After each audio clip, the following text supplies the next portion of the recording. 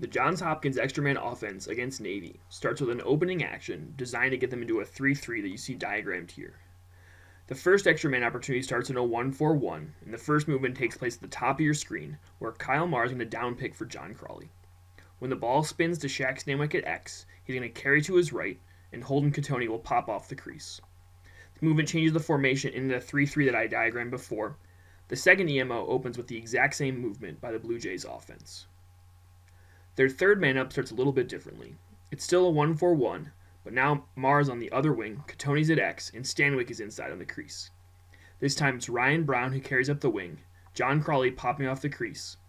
On the backside, Kyle Marr cuts to the crease, Cattoni moves from X to the wing, and Stanwyck slips off the crease through X. Despite the slightly different action, they still end up in the same familiar 3-3 set. The fourth EMO changes things up by starting an open set. Marr and Stanwyck begin up top and will both cut to the crease. This changes their formation to a 2-2-2. They get to the same 3-3 set by having Brown move up top, Crawley go to the wing, and Stanwyck slip off the crease to X. Takes a second to develop, but once again we see them get into the same exact 3-3 set. Their fifth man up goes back to the original 1-4-1 look. This time Navy leaves Marr open inside for a feed from Stanwyck. The sixth man up is the same opening sequence as the fourth, starting in an open set with Marr and Stanwyck cutting inside, Crawley and Cattoni behind, and Brown and Frazier up top.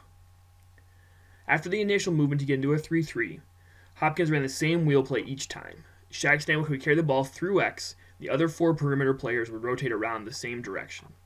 That gets them into a situation where Stanwyck is a threat to score himself, and as their best passer, he has the opportunity to feed any of the five other players. On their first attempt, Shaq Stanwyck is going to hit the skip pass through to Patrick Frazier up top. Navy does a good job closing out on him. He's not able to get the shot off in time.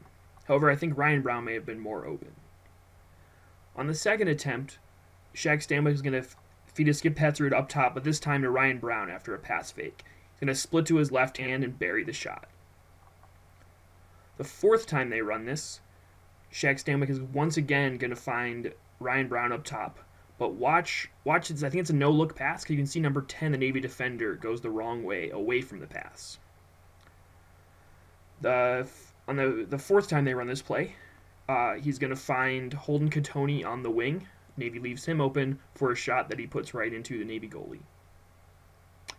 On the fifth time they run this, I think Navy has started to sniff it out a bit, and you'll see a defender close out and really put pressure on Shaq Stanwyck and on his hands and knock the ball away.